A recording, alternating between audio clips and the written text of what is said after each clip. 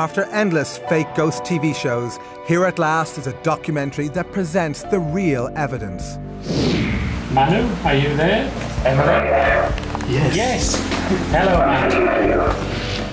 The experiments featured in this programme have been described by the scientists who witnessed them as some of the best evidence for life after death ever.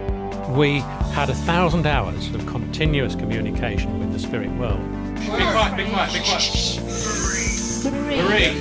For 5 years, the Scole experiment continued to produce a vast range of extraordinary phenomena. More than in any other experiment in the history of the paranormal. It was witnessed by hundreds of visitors and monitored by a team of internationally renowned scientists and investigators. I must stress, it changes your paradigm. What they claim to have seen and recorded is so shocking that many will find it unbelievable. The table levitated and began to spin very rapidly. I'm not at all convinced that there is such a thing as life after death. In the US, we put psychic Alison Dubois, the inspiration behind the hit TV show Medium, to the test. Could she communicate with one of the leading Scole researchers after his tragic death? Is there a doctor in the house? And we meet this woman. I'll just never be this age again. She says she can pick up the voice of her dead son on this simple tape recorder. We also followed the Scole group to Italy, where they conducted seances with Marcello Bacci, one of the world's most unusual mediums. For decades, grieving parents say they can talk to their dead children via his radio.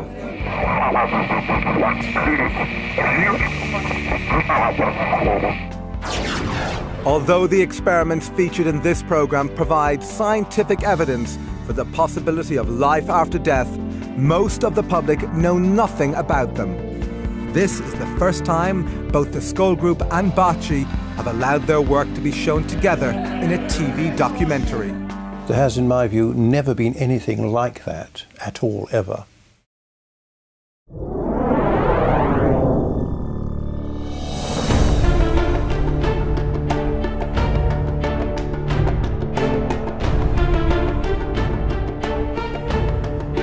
In the mid-1990s, in the tiny English village of Scole, one of the most remarkable experiments ever attempted in communication with the dead took place in the cellar of this house.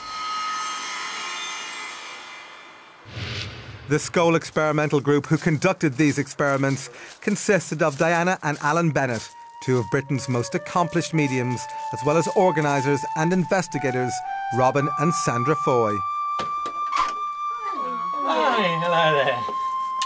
Nice to see you. For 5 years, twice a week, the group would meet in this tiny cellar. Here the Bennetts would go into trance, allowing what they say were the voices of the dead to speak through them. Yes, we hear. Somebody talking. Hello. Come on, friend. Come on, friend. We can hear you starting. But the Scole group went far beyond this, achieving spectacular results in a claimed form of spirit communication known as physical mediumship. There's a wide range of phenomena that physical mediumship over the centuries has been supposedly able to produce. Objects levitating, chairs, tables, objects in the room. Apports and teleportation, in other words, things just dropping out of nowhere. Sometimes things disappearing and reappearing. Apparent spirit hands, apparent spirit forms. Things that people can see happening. There's an effect on real objective things based on, supposedly, the communication or contact between a medium and the spirit world. The spirits are using the medium as a conduit to cause these events to happen.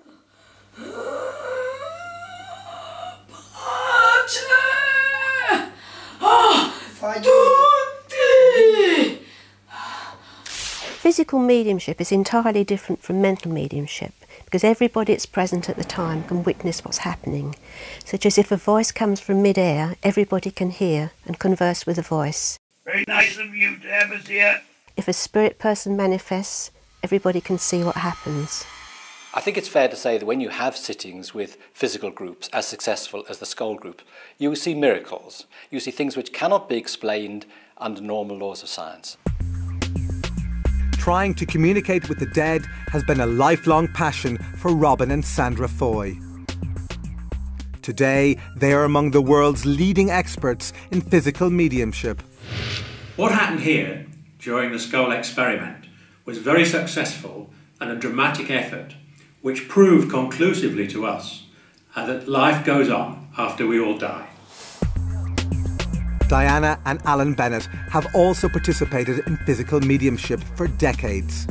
They joined the Scole experiment in 1993. But both claim their astonishing abilities began long before this. My first discovery of being a medium was when I was a child. I used to see spirit. I used to hear things and be aware of things that other people weren't aware. When I was young, I saw spirits. Spirits that would come and show themselves to me.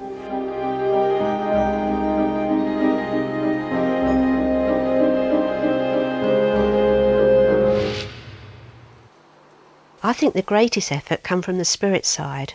I mean, without them you can sit there and nothing will happen. But a great deal did happen. More in fact than any other mediumship experiment ever conducted. And according to the Scole group, this success was due to the efforts of a group of deceased personalities on the other side. They called this group the Spirit Team. A spirit team was a team of spirit personalities who had lived a life on this earth. Several of them had been scientists whilst they were here. The Scole group say instructions on how to conduct the experiments were received from the Spirit Team, speaking via the mediums. If you put your hand into the bowl, please. Some of the initial experiments involved photography. These began conventionally enough, with the Foys being told to load a film into a camera and place it on the table.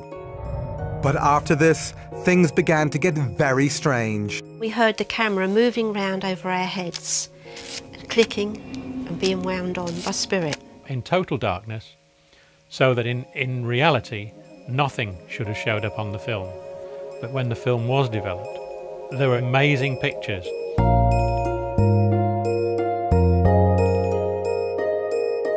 Wartime pictures of St. Paul's, of a bus that was blown apart in the Blitz. Quite amazing stuff.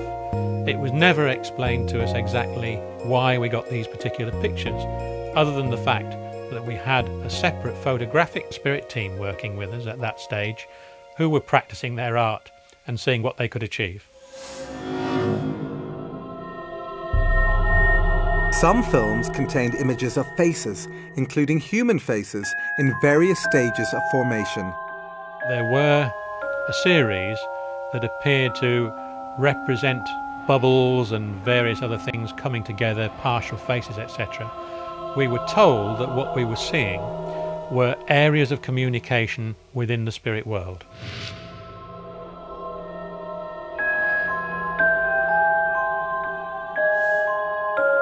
The Scole group believed these faces were images of deceased people, which were somehow projected from the other side. To them, this theory was confirmed with the appearance on another Scole film of this blurry profile. Communicators through the mediums informed them that it belonged to a man named Kingsley Fairbridge, who had died in 1924. We were put in touch in a very obscure way with his daughter, who was happy to agree that that was a picture of her father.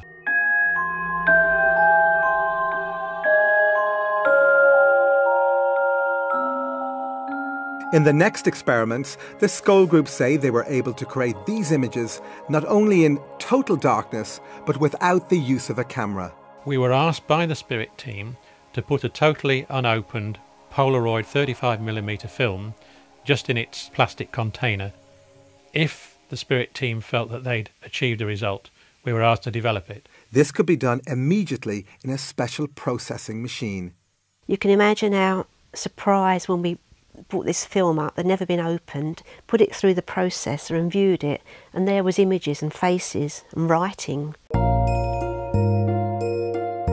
How do you explain it was there, you know? In order to counter accusations that they faked these images, the group invited independent investigators to select the films. I checked the box, which was factory sealed, identifiable by the glue marks. He then broke the seal, signed the plastic film container and carried it into the session where it remained on the table. But could it have been switched? I'm 100% certain that the film I selected was the same film that was returned to me at the end of the session. The film was immediately processed in front of him. Halfway along the film, we could see a Latin statement. The spirit team had said that they'd worked on the film, and lo and behold, there it was.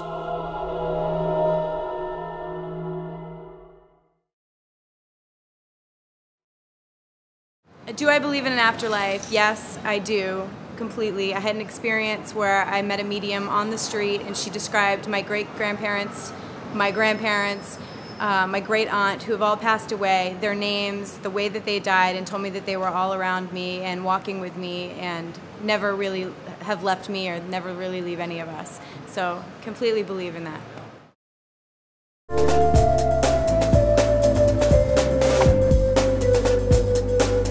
News of the remarkable events at Scole reached Italy, where the Scole group travelled to meet one of the world's most unusual mediums.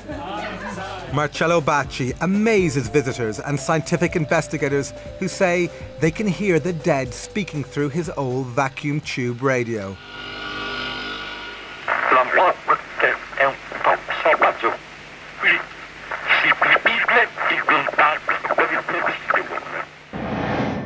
This extremely rare form of mediumship is also called direct radio voice, or DRV, and is virtually unknown to the public.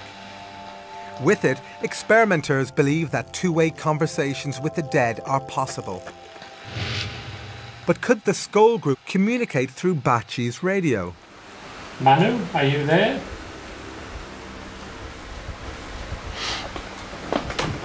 Emily? Yes. Yes. Hello, Manu. Thank you, Manu.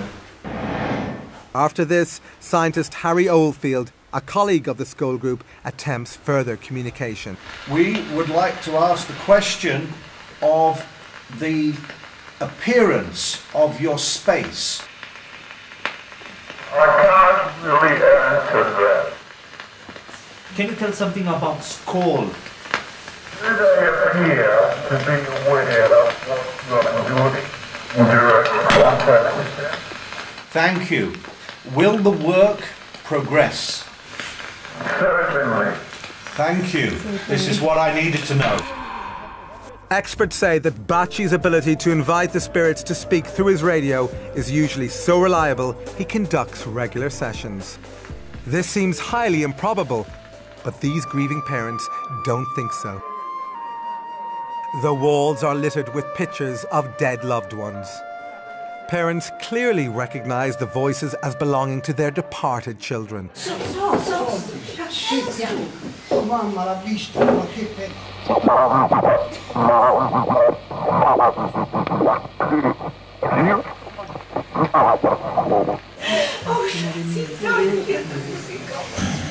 Io sono certa che è mio figlio, così come le altre mamme, perché i ragazzi quando si presentano prima chiamano la mamma, il nome della mamma e poi il loro nome. A parte poi che la voce è quella di mio figlio, l'ho già detto, quindi è inutile che lo ridica. Da non dimenticare, tuo figlio, ti do stato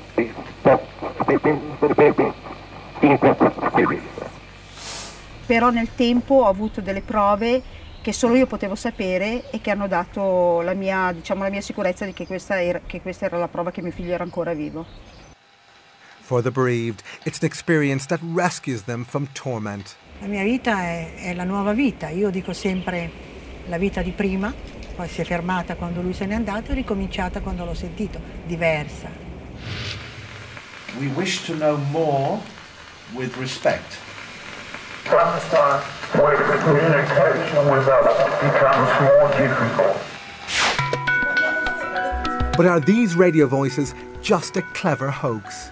Not according to scientists who have subjected Bacci's mediumship to a battery of tests.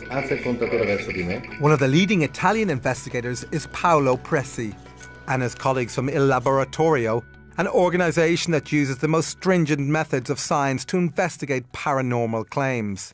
He is a medium. Surely is a medium because all happen when he is present on the experiments.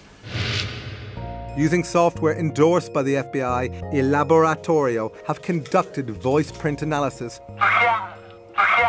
Like a fingerprint, a voice print is unique. It can therefore be used to determine someone's identity with near certainty. They compared voice prints from 2 audio samples. One was the voice of Chiara Lenzi, recorded before she died. The other came out of Bacci's radio after her death and was clearly recognised by her father. The comparison produced a 97% match.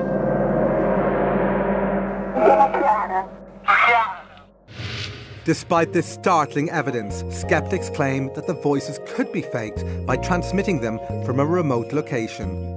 But Dr. Emanuele Toriello, who has been investigating Bacci for decades, believes this is impossible. Dr. Toriello was present during key scientific experiments that he says eliminated any possibility of remote transmission. One of the first of these experiments involved putting Bacci's radio inside a special device that shields it from all radio signals. Yet still, the voices continued. We couldn't be more excited.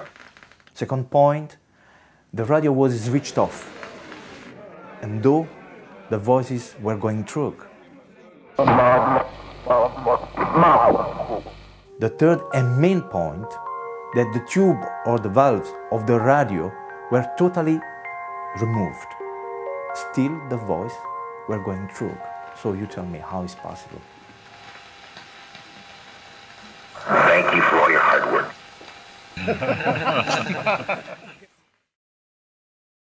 Do you believe in the possibility of life after death? No, I believe in a long, long sleep, baby. Back at Scole, the phenomena were continuing to progress.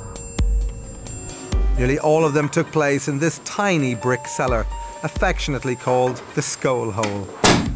It was here that the 2 mediums would go into trance, allowing what they say were deceased personalities to take over their bodies. Hello. But just how difficult was it to summon the departed? I think possibly we sat about twice a week for a year before we really got anything significant happen, you know, just minor phenomena up to then. But the group's determination and patience paid off. By 1995, visitors were reporting that the Scole Hole was alive with extraordinary phenomena.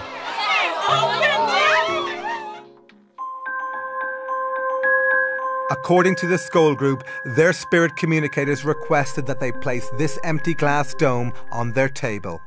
The glass dome was very important to the Scole work. Creative energy stored in the dome and was used by the spirit team to produce the phenomena that happened at Scole. In this remarkable photograph, the energy can actually be seen radiating out from the dome. But since these phenomena are so unusual, the group knew that without careful independent scrutiny, their experiments would be dismissed as fake.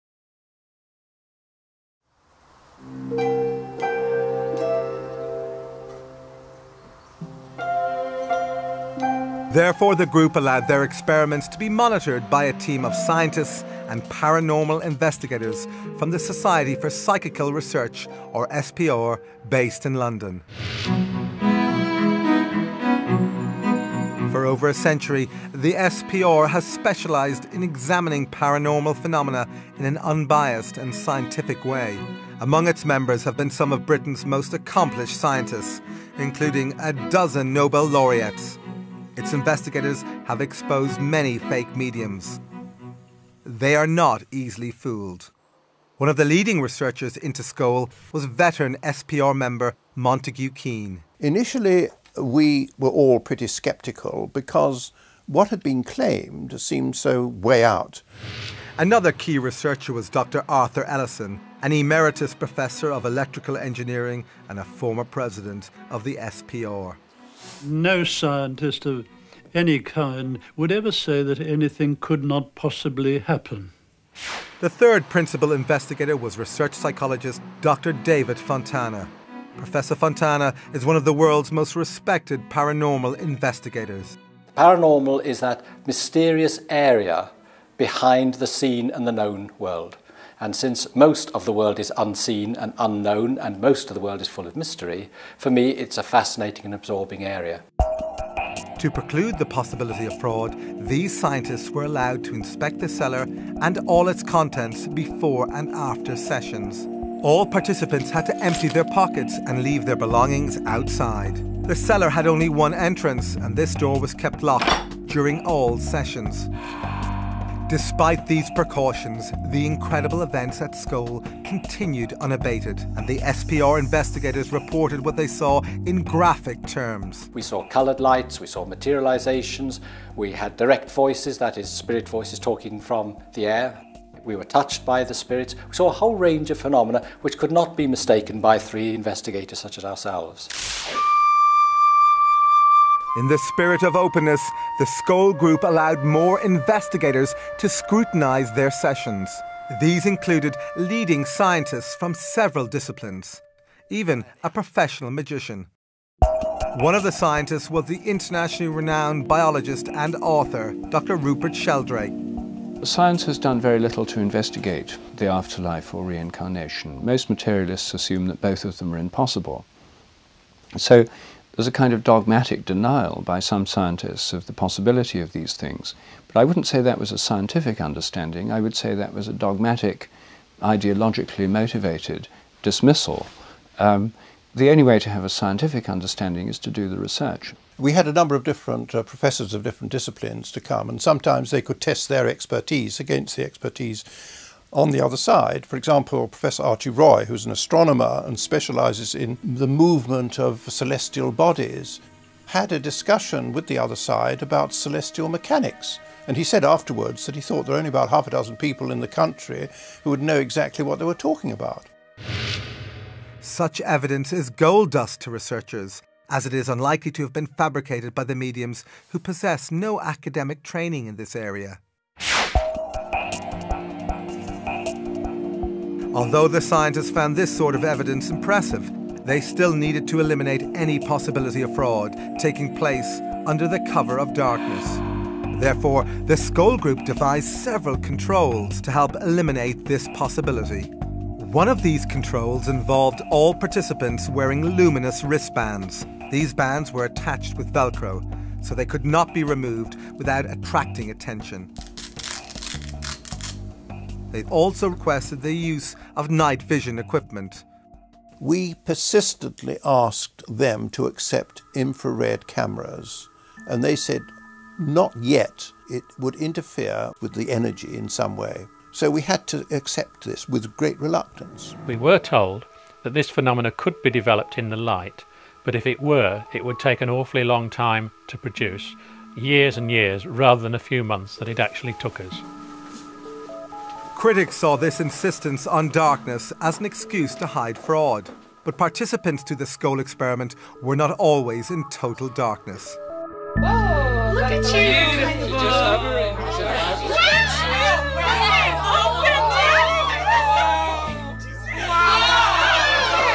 There were various shapes, generally like a pea-sized light, and it had substance. They would come and sit on your hand, and you could feel them.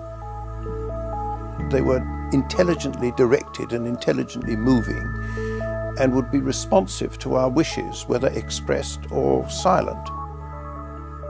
The gyrations were sometimes so rapid that it almost left like a circle of light going over here and over there. Sometimes two lights would appear and just stare at me within inches of my eyes. I thought at first that the lights must be small light-emitting diodes suspended on the end of nylon fishing line. Then suddenly a light would start to do a tap dance on the table, bouncing up and down on the table, and you could hear it click as it rebounded from the table, and suddenly it went pop, went through the table and came out the other side. Now, no nylon fishing line explanation would account for it going through an apparently solid, well, it was a solid object, a table. The lights also had another rather strange trick up their sleeve, if I may talk about lights as having sleeves, and that was to pass through bodies. I was actually used as a guinea pig in the early days to see how it felt and to develop the phenomena. And this light would actually enter through my chest, and then 3 minutes later it would probably pop out of the arm or something and disappear across the room. This was being developed to produce a healing phenomena. I have this bad knee, and at one point we had a light that was moving around the room and rested on my knee for a minute and suddenly moved inside my knee. Yeah, she just went into my bad knee. I could feel it moving around in my knee and then all of a sudden shot out the back of my leg and took off. The pain was greatly reduced and the swelling that had been in it that day was gone, and that was a huge, wonderful thing to happen. Visitors declared themselves delighted by these displays, but they were astonished to hear voices of what they say were spirit personalities talking through the mediums. We had 1,000 hours of communication during the Scole experiment, 1,000 hours of continuous communication with the spirit world. Be quiet, be quiet, be quiet. Shh. Emily, when did you live on the Earth? Oh, a long time ago now. 19th century? Yes. In this dramatic form of spirit communication, the mediums go into trance, during which time, they say, spirits take over their bodies and speak through them. It's the love that connects people. Right. And the rest doesn't matter a jot. So what's it like to supposedly talk to the dead in this way? It becomes very natural, and actually talking to somebody who is deceased, if you like, is a natural thing, purely and simply because it's the same as you talking to me here in this room at this very moment. There's no difference other than the fact that we are aware that they're no longer in this world. And not be frightened in any way. But could the mediums have just been acting? The researchers didn't think so. The voices were quite different from those of the mediums themselves, and the personalities behind the voices were not only quite different, but were very consistent. Even the accents were.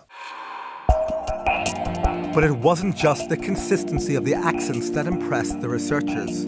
They reported that the personalities also remembered every detail of all conversations spoken to visitors over a 5-year period. Add to those skills the ability to read minds. This apparently occurred when a female spirit spoke to the group. She would tell us what was going to happen, she would comment on what we were doing, and sometimes what we were thinking. She would answer our questions quite frequently before we'd actually asked them, which was quite embarrassing sometimes. Thank you for your warm appreciation of what we're trying to do. This communicator identified herself as the spirit of a Mrs. Emily Bradshaw. And Mrs. Bradshaw, who was a very commanding figure, a lady of the upper class Victorian or Edwardian lady, or she sounded like that. We continue from our side of life to influence people still in the body. But what evidence was there that these voices were really from the deceased? We knew that we were communicating with deceased personalities because a number of people who communicated with us were able to be identified by independent witnesses at the time who could testify as to them being people they knew, evidence which couldn't possibly have been known by anybody else. But what's it like for the mediums to have these ethereal communicators speak through them? Those sensations become more and more intense and build up to a point where I feel the personality actually taking part of my senses over. I become more and more unaware of my own body and also more and more unaware of my own thoughts.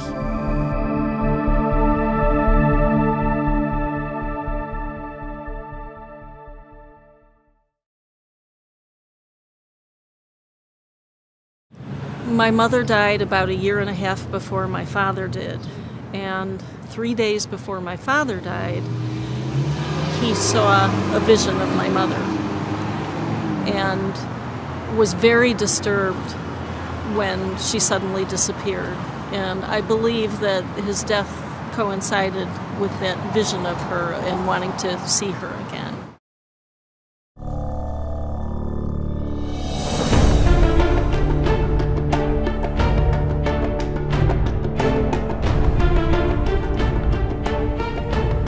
Back at Scole, visitors reported seeing and especially hearing these objects materialize from out of nowhere.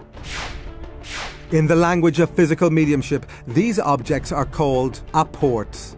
An apport is an object which is quite solid, which is brought from one location to another during an experimental session, but in so doing apparently passes through solid walls, doors, etc. Well, the total number of apports that we had during the experimental sessions was about 80 or even more. Whilst we were sitting here, this object would arrive, just materialise, and arrive on the table. But as it arrived, that's the sort of noise it would make.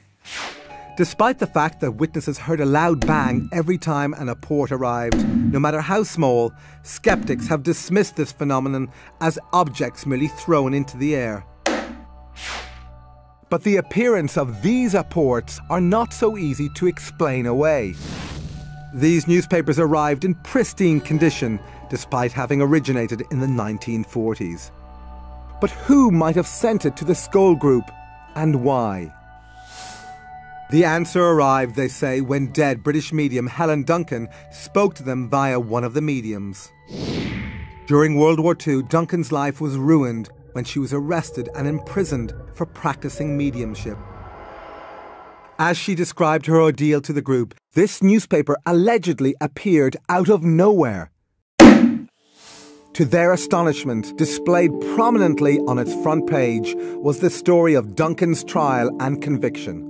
I think she suffered greatly through her mediumship, and she was really coming to wish us well, and she bought the newspaper as a sign of a very turbulent time in her life.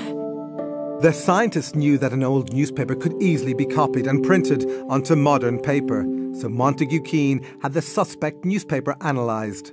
We took it to the leading research station in England, indeed in the world, on paper and printing, and it was absolutely clear from their report that first of all it was done on letterpress, which has gone out of existence virtually since the early 1970s, I would say. It was newsprint produced during wartime, which lacked certain chemicals which you couldn't get hold of. So this was a genuine article which appeared 50 years after the event, but no one has been able to explain how it got there. So where did all these apported objects come from? We were told by the spirit team that they were never stolen, but were basically objects that had been lost or discarded, or at one time been owned by the spirit personality that brought them for us.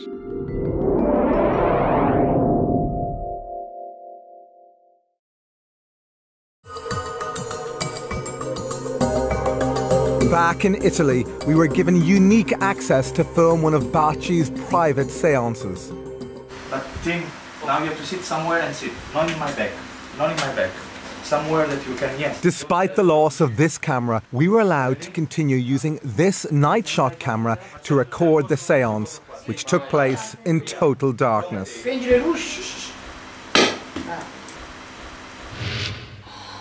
As the seance progressed, the medium went into trance.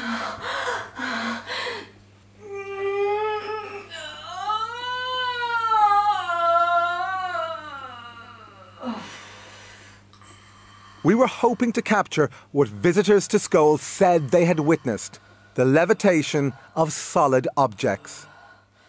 However, minutes later, we were asked to switch off the night shot camera. But secretly, we kept it running. And what we captured was truly astonishing. This heavy oak table rose into the air.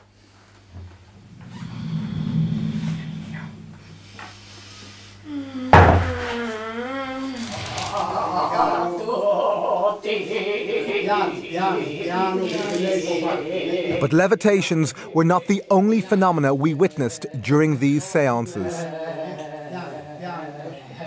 Like the Scole experiment, visitors to Baci's centre say they have received apported objects.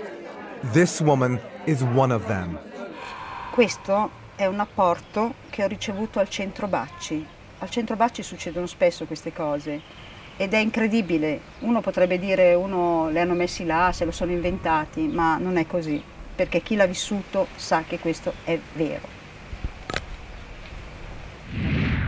Once again, we were permitted to use night shot cameras in the hope of capturing the arrival of an apport. We were not disappointed. With the medium in trance, the camera crew were astonished when, out of nowhere, they felt these flowers falling on them. Che sta succedendo? Io non sto capendo nulla che mi fate. Che sta succedendo? Io non sto capendo bisogno di With the lights on, people reacted in amazement at just how many flowers had appeared. This one is gone in his head. Sì, così. Così, proprio in mano. Così. As they collected them, we continued our filming. You see, it has been ripped. It has been ripped. See, it is fresh. Although we saw no signs of trickery, this séance was not conducted under controlled conditions. Therefore, critics could claim it was possible for someone to have thrown the flowers into the room. But apports which have a specific connection to departed loved ones frequently appear at the centre. Connections that Baci has no previous knowledge of. Sempre la prima sera mi è arrivato un apporto, una foglia di giada di questa grandezza, identica alla foglia che mio figlio aveva sulla tuta della foto che io ho portato quella sera per far conoscere mio figlio, ma che nessuno ancora aveva mai visto. Identica. This woman said that a single red rose was apported into her hand. She was also convinced it came from her dead son, because every week, she told us, she placed an identical flower on his grave.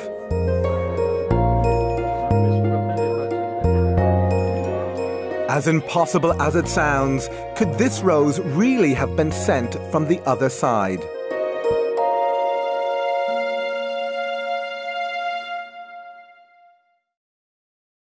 I'm not sure that I do believe in the afterlife. I think it's because I'd like to have final rest when I die, rather than have to think about coming back as something else.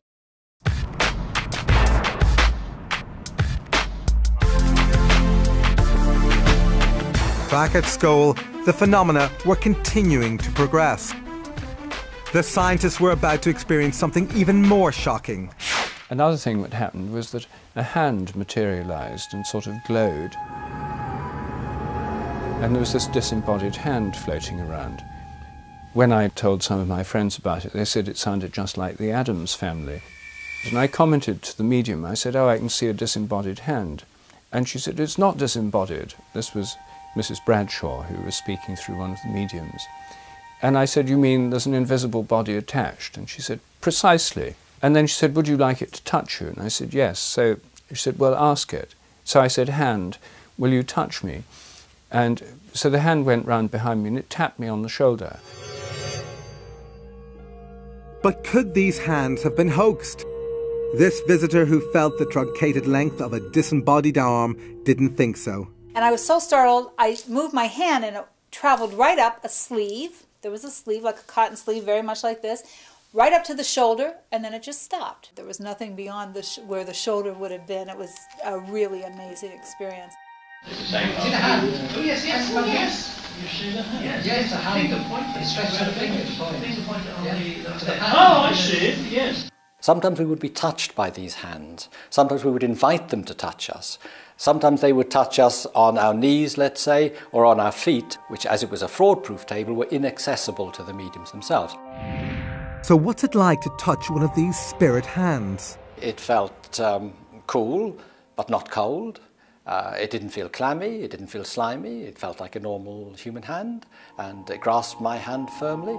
The unseen communicators told the scientists that they usually materialized a hand or an arm because it was easier than materializing a full body. But some cases of full bodies being materialized were reported. I had the presence, the physical presence, of my mother, my father, and my sister, all in solid form, standing in front of me, all of whom I was able to hold, to embrace, carry out conversations with them. I've witnessed it so many times, it just becomes a normal thing. Normal is a word strained by the experiences of the Scole experiment. And there was nothing normal when patches of light floated over the scientists' heads and slowly changed into spectral forms. The diffused patches of light would take the form just of a human face, moving round the room with the direct voice very, very faintly coming from the diffused patch of light, and the lips moving again very faintly.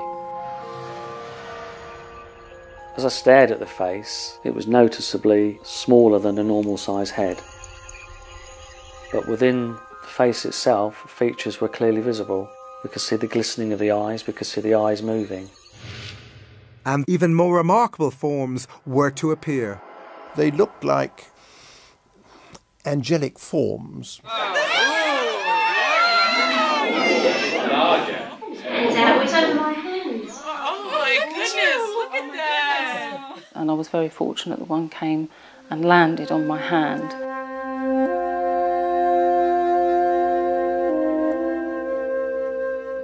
And just the energy that you felt from it when it connected with you was a lovely experience, and it just felt like an overwhelming feeling of love. These are great experiences, you see. Again, I must stress, it changes your paradigm. You go in thinking none of this can be true, but after experience after experience after experience, it gradually dawns on you, hey, there's something going on here that we can't explain by normal scientific laws, but which nevertheless exists.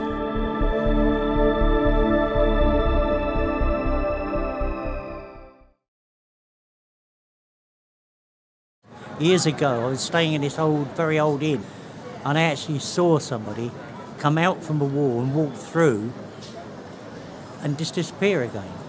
And I just believe there are people that are trapped between here and the next world.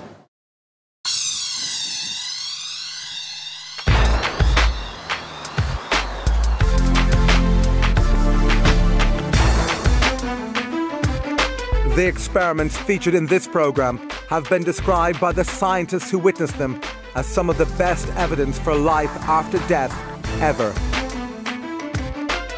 After 2 years of intense effort, the Scole experiment began to produce more phenomena than in any mediumship experiment in the history of the paranormal.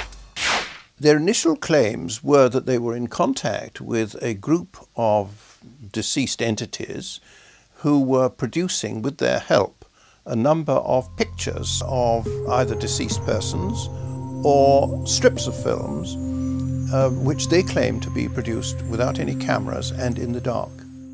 To eliminate any possibility of hoaxing, the scientists brought their own film and locked it in a specially designed security box. The box was held in the hands of the investigators so that no one could get at it. And then immediately afterwards, we would take it out of the box ourselves so that no one else touched it, and then develop it ourselves in a special machine. Despite all these precautions, the experiments continued to produce the incredible images seen here.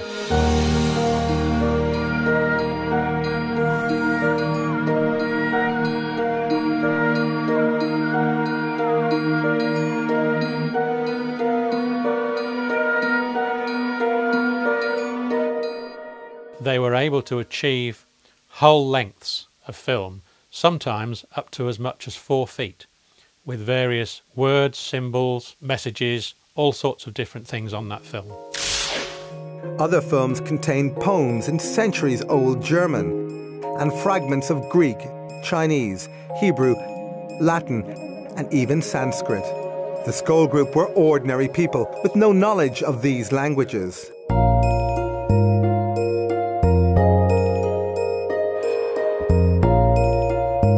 But did these films have a purpose?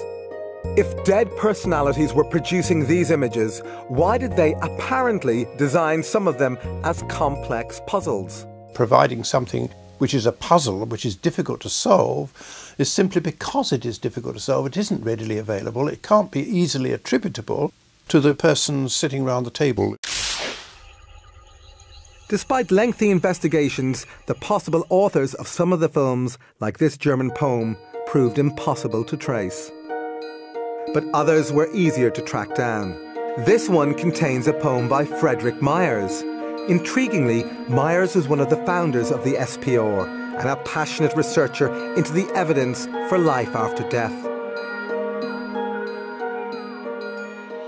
Before he died in 1901, he promised his colleagues at the SPR that he would try to communicate with them from the other side. Could this film actually represent evidence of the afterlife sent by one of its greatest investigators? Mostly the researchers were unclear as to who might have created these films. However, there were clues as to who the ghostly authors might be in the form of initials or signatures. For example, in this film, the signature appears to belong to the dead singer and actor Ivor Novello. This was received on one of the Scole films. Compare it to Novello's actual signature. Investigators say these images were created in total darkness. But how?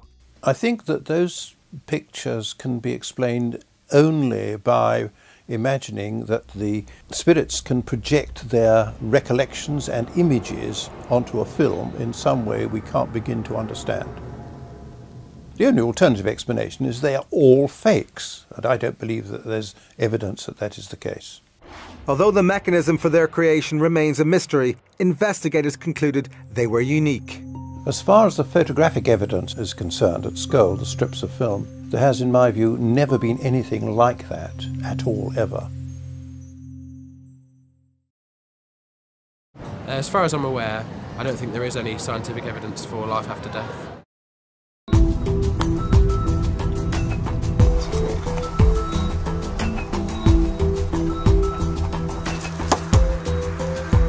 Spurred on by the photographic experiments, the Scole group began a series of video experiments called Project Alice, after Alice through the looking glass.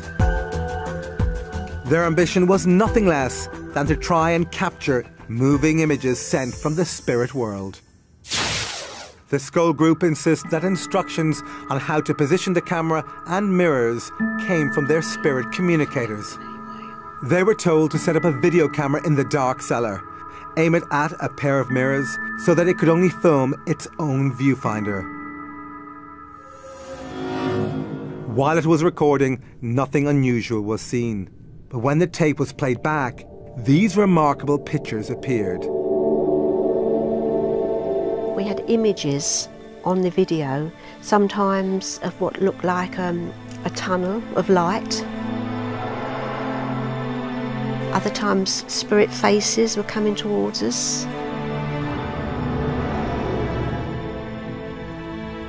Sometimes what appeared to be a doorway moving.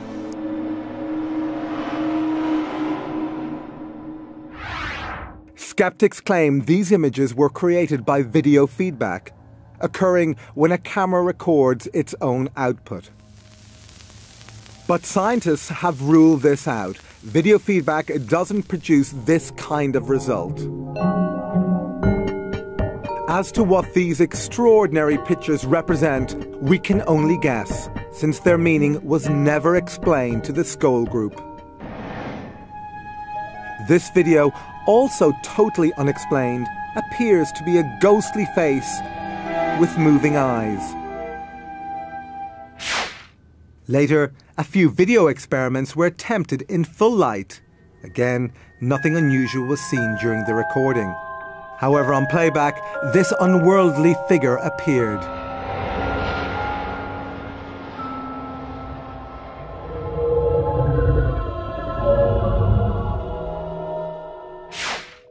But was it possible for the Scole group to have faked these images? Not according to the investigator who monitored these experiments, Swiss lawyer and businessman Dr. Hans Scher. There's absolutely no possibility that this film could have been prepared before, because I selected one of the video films which was in its original packaging, which I opened. I took the film out, I signed the film, and I put it personally in the video camera. He inserted it into the camera. We never touched at any stage the camera or the film. When we played the film, it showed at the beginning a number of bubbles of various colors.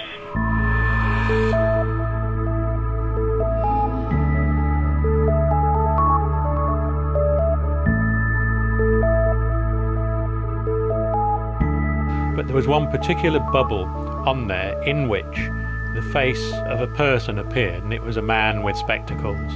Although Dr. Scher did not recognise this face, the Scole group thought it might have belonged to someone who was trying to communicate with him from the afterlife.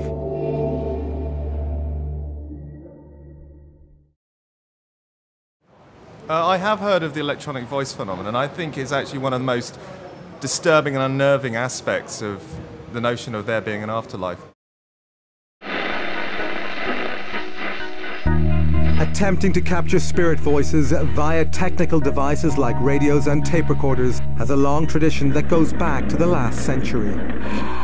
Today, there are tens of thousands of people around the world who say they have captured the voices of the dead on simple tape recorders.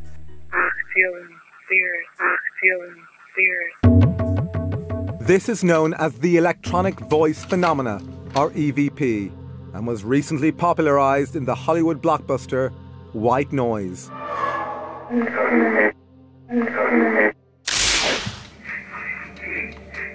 Despite the Hollywood treatment, EVP has been the focus of serious scientific investigation. One of the leading researchers is Alexander McCrae, an electronics engineer who has worked on communication systems for the space shuttle.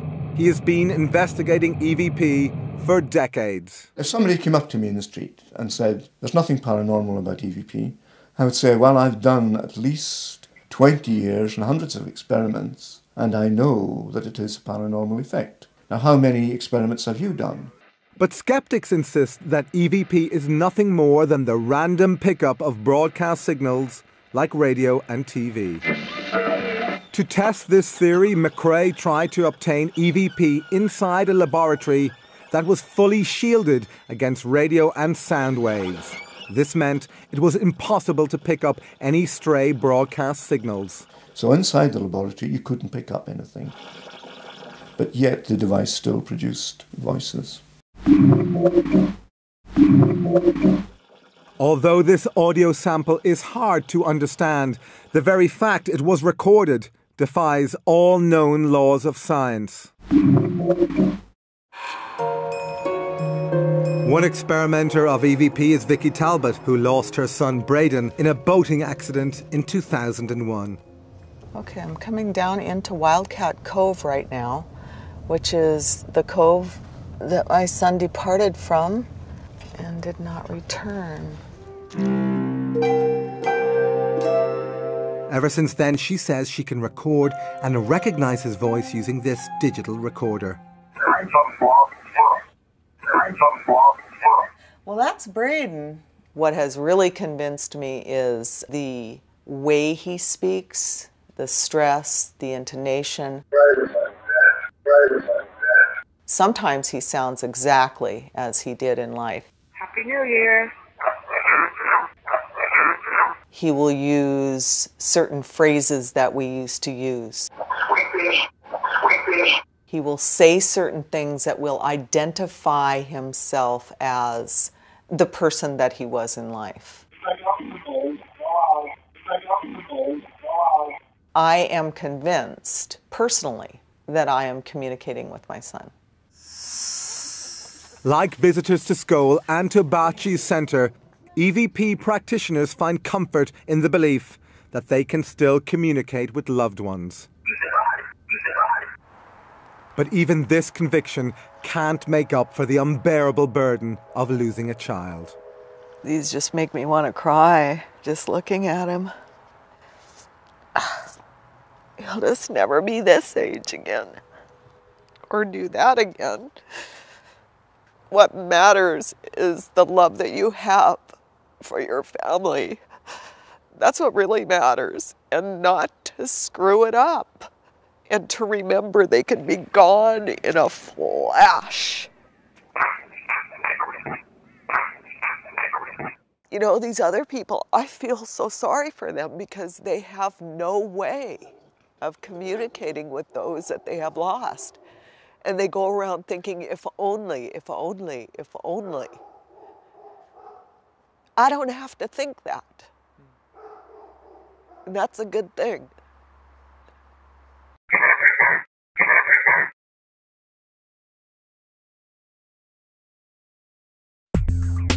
Although EVP provides some comfort to the bereaved, practitioners say that the voices are often unclear, always one way, and frustratingly short.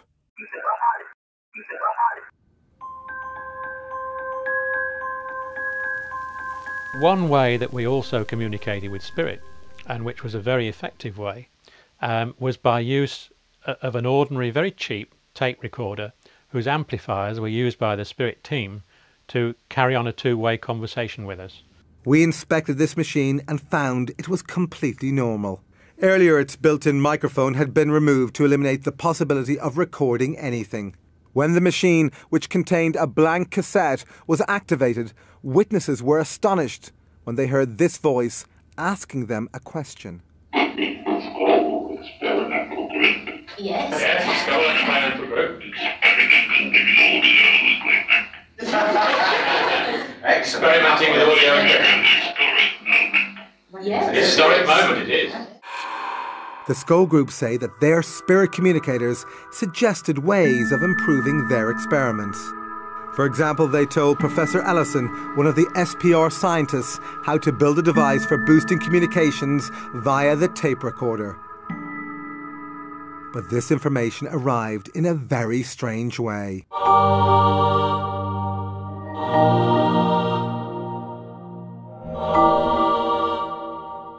These images appeared after an unexposed film locked in the security box was later processed by the scientists.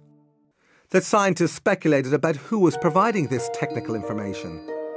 Then initials at the end of the film seemed to have solved this mystery. I wrote to the Edison Memorial people in America, and they sent me a copy of one of his letters, which contained his initials, which looked almost identical to the signature on this film. This matching set of initials convinced the researchers it was Thomas Edison providing this information. Not only was Edison the world's most famous inventor, he also had an enormous interest in the possibility of an afterlife. His intention to build a machine that could communicate with the dead made headlines around the world, but he died before being able to build it. Is it possible that through the Scole Group, he finally achieved this aim? My understanding of life after death is what we've done here, the way we've affected the people about us and things that we do, and it lives on through them.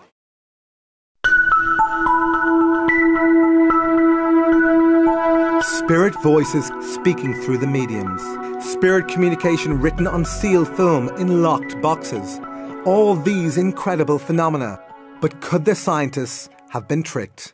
Skeptics are often unaware of the amount of experience and the amount of knowledge that goes into investigations of this kind. Between the three investigators, you could say we'd had 50 years and more. We know all the tricks. I don't see how it could be faked. It's impossible.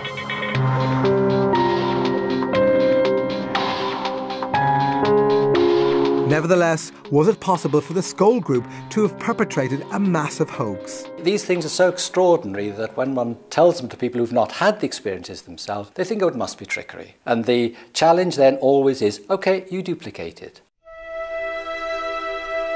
But so far, no one has been able to do this.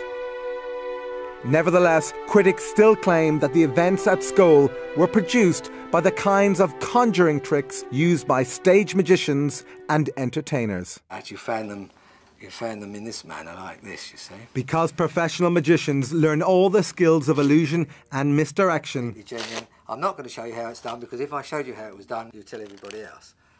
they are also well qualified to detect this type of fraud. Hey, presto. With that in mind, James Webster was invited to scrutinise a number of Scole sessions. Webster is a member of the Magic Circle in Britain and has been a professional magician for over 40 years.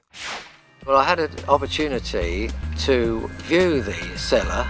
I could see no magic props or anything which made me feel inclined to think there was any hoaxing or trickery. But could he replicate the events at Scole? I could not do it myself as a professional magician, and I don't believe in any magician that I knew could do even the lighting, let alone the other phenomena that I witnessed.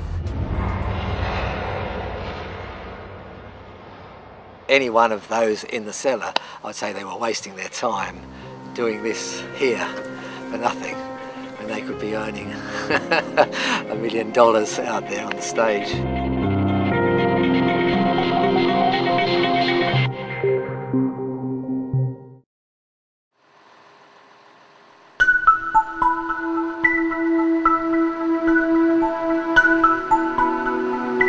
In 1999, after an exhaustive 2-year investigation, the investigators published their conclusions in the SPR's official proceedings.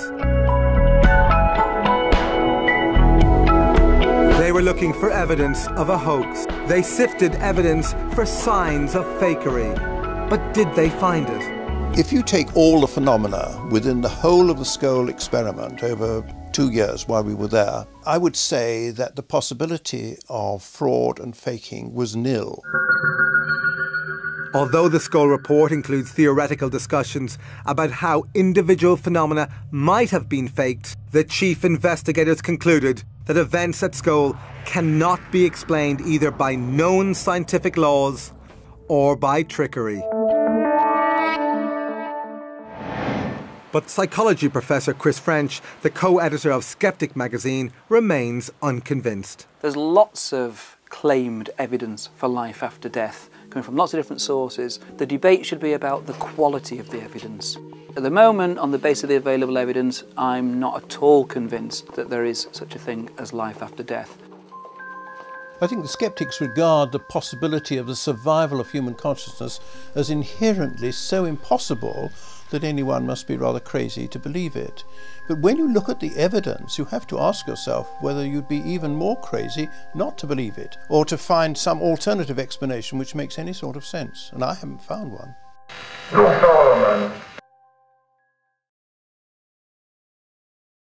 When we die, we go into another world, a lot of worlds, 3,665 worlds.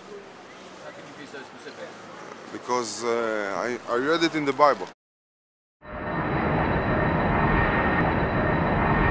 News of the amazing events at Scole spread around the world. In 1997, they were invited to hold sessions in 4 European countries and the United States. Some of the most successful sessions occurred in the Los Angeles home of Brian Hurst. We wanted to see whether it could also take place so many thousands of miles away from Scole, here in Southern California. Hurst's converted garage was the venue for 8 sessions. As many as 30 people attended each one. Oh, hi! Hello, Cynthia. Hi, nice how to are see you? Great. Before each session, investigators carefully inspected the room. Many people went in at different times before the sessions, and there was no paraphernalia, there was nothing hidden there at all. Despite being interviewed a decade after the Scole experiment, these witnesses are still profoundly moved by what they saw. There was so much phenomena going on, it was really overwhelming. As with most sessions, visitors began by sitting quietly in total darkness. Then they started hearing the voices of the spirit team speaking through the mediums. Be quiet, be quiet, be quiet. Marie. Then the darkened room burst into life. See that claw? Look at That is awesome. Wow. It's like a firefly. Like fireworks. Wow. And then it would go up to the rafters of the garage and come down and thunk hard like a big rock hitting the table and then disappear. Just gone through the table. As well as these amazing balls of light, furniture in the room began to move. We had a table in the center of the room that had crystals on it. It's moving. The table is indeed levitating. The table levitated, was turned on its side, and began to spin very rapidly. The crystals never fell off. Even if there hadn't been crystals on the table, it would have been impossible to have turned the table sideways and rotated it with the speed at which it rotated. And we could see this because there were luminescent strips on the table. And it began to spin around actually so rapidly it almost looked like a pinwheel. As well as familiar spirit communicators, other voices the group say belong to dead relatives also attempted to communicate. Someone for Shirley. Yes? Sure, here's a message. Dad? Speak to him. Hi, Dad. I really do feel that my dad came and he was the one who put his hands on my shoulders. Oh. The way we were situated in the room, my chair was right up against a wall, and there was no way another person could be behind me. Then another hand appeared in front of them. But who did it belong to? There was a particular communicator called Reg Lawrence, who was an engineer in his lifetime and who became very expert at producing voices from midair. Hello, Reg. Hello, Brian. Very nice of you to have us here. He just touched my hand. Oh, Oh, yes. Oh, he's stroking it. It's slightly cold, but it's flesh. He's shaking my hand. Oh, my God. Oh, Reg, you've made my year. You made mine. As usual, Lawrence did not communicate through the mediums. Instead, the group could hear his voice projected from different parts of the room. Some of the voices were moving around the room, even high up in the rafter area, that somebody would have had to climb up on a ladder to get up there, and there's no way that was happening. The spirit team also came to be regarded as healers by the participants. Has it gone inside you, that light? It's in my chest right now. It goes right there around my heart, and I have a little bit of a heart problem. I was diagnosed with cancer, and a very fast-moving, dangerous cancer. I sat with Scole, and probably 2 to 3 weeks later, I had biopsies again, and they came back completely negative. All of the visitors attending the LA session said the experience changed their lives forever. When you walk out of that room, you definitely feel like you've been exposed to something very extraordinary. We actually saw the spirits.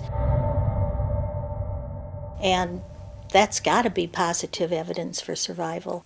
We do live on after death. They certainly proved that to us that night. Being survived in Auschwitz, and also my parents were killed in Auschwitz, including my 11-year-old brother, who was killed on arrival with my parents, and I just cannot accept it that that should be the end of them.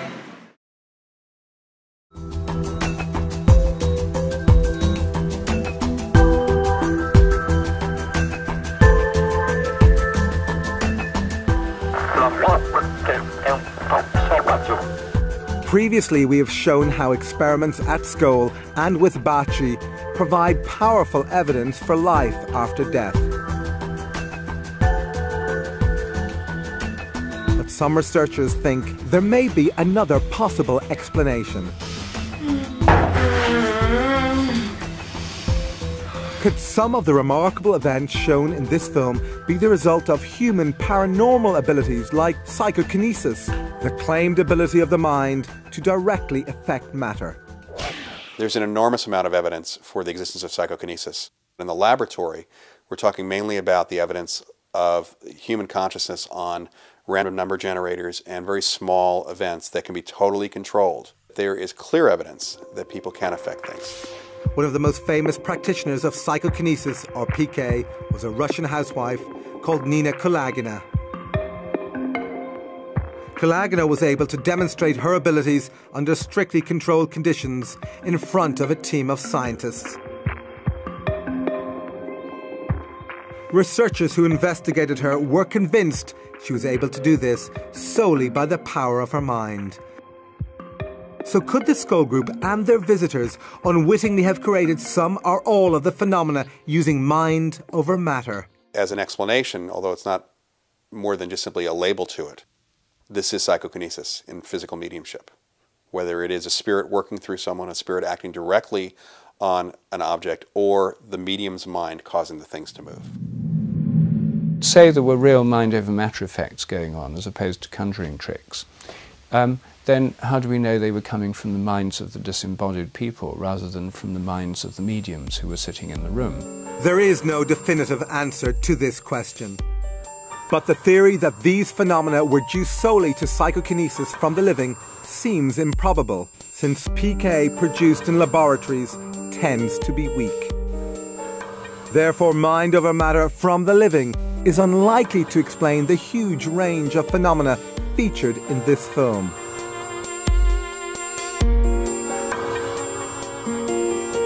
Emily, when did you live on the Earth? Oh, a long time ago now. 19th century? Yes.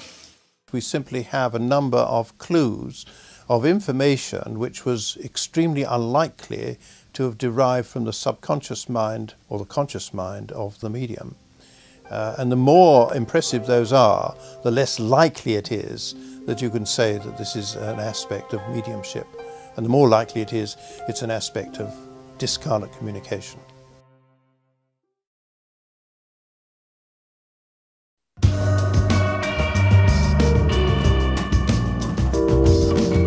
Previously, we travelled with the Scole Group to Italy, where they first met with Marcello Bacci. They say they were able to talk to the spirits via his radio. Come on, who's this? Come on here. Time stream.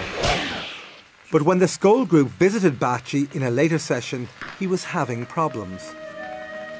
For months, hundreds of people who came from around the world in the hope of hearing their dead loved ones were bitterly disappointed. All they heard was static. Bacci was depressed. He feared he had lost his unique talent. Then, in an extraordinary piece of luck, as our cameras rolled in an interview with Bacci, the radio, which had been silent for so long, burst into life. Chiudete tutto! Cosa they're coming the radio? They're coming the radio.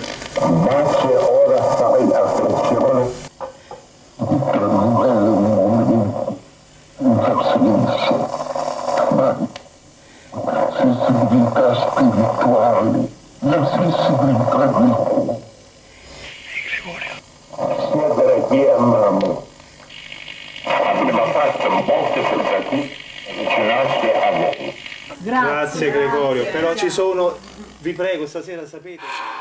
Bacci's drought was over. When the radio voice stopped, there was celebration. Mamma mia, mamma mia che gli hanno detto. Bacci felt he'd regained his ability to communicate with the spirits. But then joy turned to disappointment as he thought he had failed to record the voice. Madonna, non è partito. No. Era solo il tuo. No, era partito, l'ho spento io, vai. L'ho già messo indietro. Ah, te? Mi fa sì. Poveretto, l'ho desiderato. Io poi dico, ma l'ho messo io indietro. Once the recording was transcribed, Bacci told us the voice belonged to a spirit called Gregorio, a Catholic friar who had died many years ago. Later, independent researcher Dr. Toriello read the last part of this ghostly message. Man, he passed his time just deceiving himself, okay? But when all of you will be here, where we are, okay? Then you will find the answer to all your questions. I'm sorry, I cannot say more.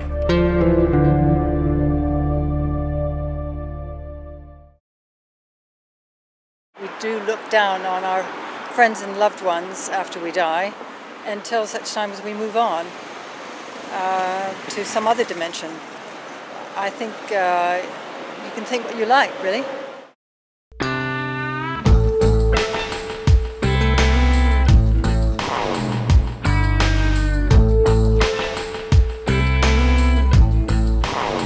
Despite the evidence from Scole and Bacci, most scientists still refuse to even consider the possibility that consciousness might survive death. Dr. Rupert Sheldrake, the internationally renowned biologist and Scole investigator, offers an explanation. There's a dominant materialism in science that grew up in the 19th century. It's become part of the culture of science, but it's really a dogmatic belief system rather than a testable theory.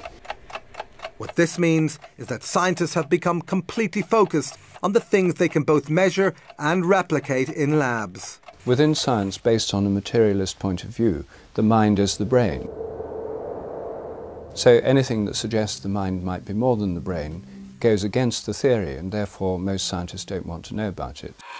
Another prominent scientist not convinced that consciousness is solely the result of brain activity is Dr. Charles Tart. But that's just a small part of the spectrum. Dr. Tart is Emeritus Professor of Psychology at the University of California and a leading researcher into the evidence for life after death. The idea that survival of bodily death is impossible and that we're nothing but our brains and bodies is really a function of an outmoded view in science, a Newtonian worldview. Now, the Newtonian worldview works very well for everyday events, but one of the most interesting things about modern science, especially when you look at stuff like quantum theory, is that the world is far more mysterious than we think.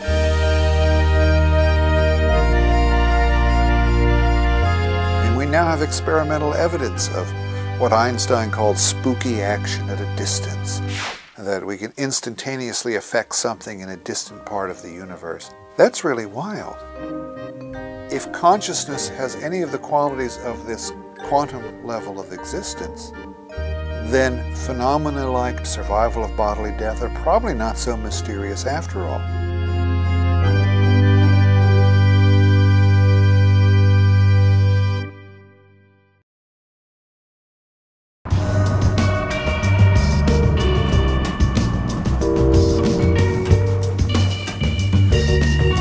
But could quantum theory explain one of the most shocking experiments conducted at Scole? This particular experiment was perhaps the most important experiment of the whole series. Previously, we showed how visitors reported seeing these balls of light appear before them. It's like fireworks! On this occasion, one of them flew inside a large quartz crystal. The crystal then levitated. We could see it glowing, and then descended into a Pyrex bowl. Then Arthur Ellison was invited to pick it up. He picked it up and satisfied himself that it was there and it was glowing, and he put it down again. He was asked right away to pick it up again. He tried to, and his fingers closed right over it. It had dematerialized. There's nothing there, yes, it looks the same, but there's nothing there. Then he was asked to pick it up again, and it rematerialized in his hand. Oh, I can feel the crystal now. Now this dumbfounded him. This is what finally convinced him that this was real, because it couldn't have been faked in any way. And he had his head right over the top of the bowl in order to ensure that no hand or no instrument could interfere with it. Of course, we were totally amazed by this. Things do not materialize and dematerialize. This is against all the laws of nature. We're trained scientists, of course. We know how the world behaves, and it doesn't behave like that. When you really think what we're experiencing now, yes, it's amazing. Miracle, yes. But what does this remarkable demonstration tell us about what might happen after death? The spirit team told us that the experiment with the crystal in the bowl gave a good example of what happened when we die, in that the essence of the crystal remained even when the physical part of the crystal had been removed. Our bodies represent the physical part, but the essence of ourselves remains the same. This, if you like, can be termed the soul.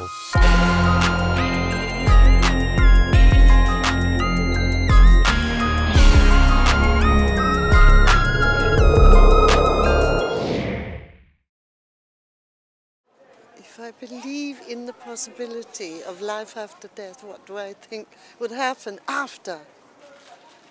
I don't know. I just don't know, do you?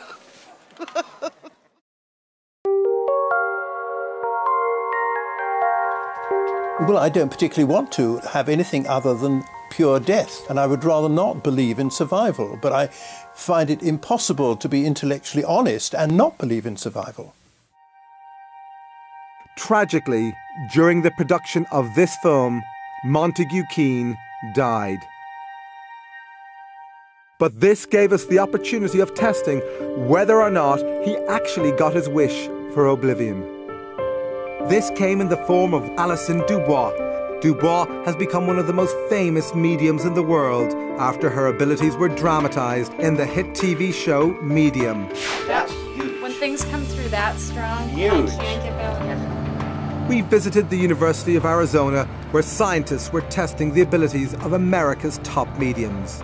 Here we challenged Alison Dubois to contact the spirit of Montague Keen. It's not the same as when you're alive. She was able to conduct her mediumship in full light, in front of the camera, with two researchers seated behind, asking questions. Do you have any idea who this person is? Dubois wasn't given any information about Keen. The only thing she was told was the first name of Keen's widow, Veronica. The fact that he gets to still be here around the people he loves is huge to him. Although many of Dubois' statements were vague, some were astonishingly accurate. He went down at a podium, or no.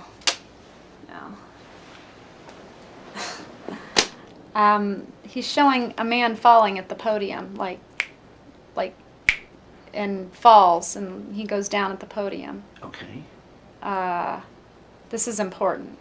So like an assembly. On the night of his death, Keen was taking part in a debate at the Royal Society of Arts in London. While defending his position, his voice faltered mid-sentence, and he died. Many distinguished scientists spent many years. Take a rest. No, I don't even know what it means. I mean, he's making me feel like either he had a heart attack or his breath was taken from him, but he's showing him knees buckling and going down. Is there a doctor in the house? People jumping up, like everybody rising. He goes down and they go up. Right.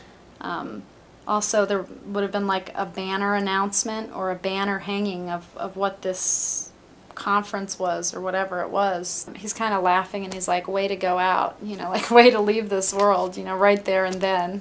Dubois stated that Keen is now as interested in communicating with the living as he once was in talking to the dead. To try and understand better, like to understand the other side, what you guys are seeing that's right and what's not right, and almost to like try and help make that clearer. I do believe in an afterlife. I'm not sure what that life will look like if we just go back into the source, but I just kind of live my life like we'll see when we get there.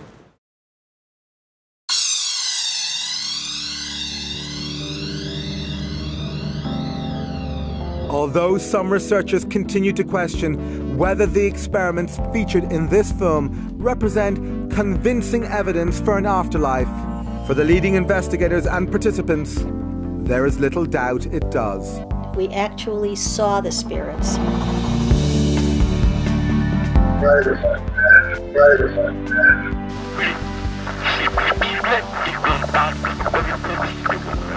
Emily, when did you live on the Earth? Oh, a long time ago now. 19th century? Yes. Come on in. I think we were pushing the barriers further than had ever been pushed before, and I think we just got to the stage where at that time we couldn't go any further. In 1998, after 5 years and 500 sessions, the Scole experiment finally came to an end. The Scole experiment may be over, but today, in Italy, grieving parents continue to report hearing the voices of their dead children on Baci's radio.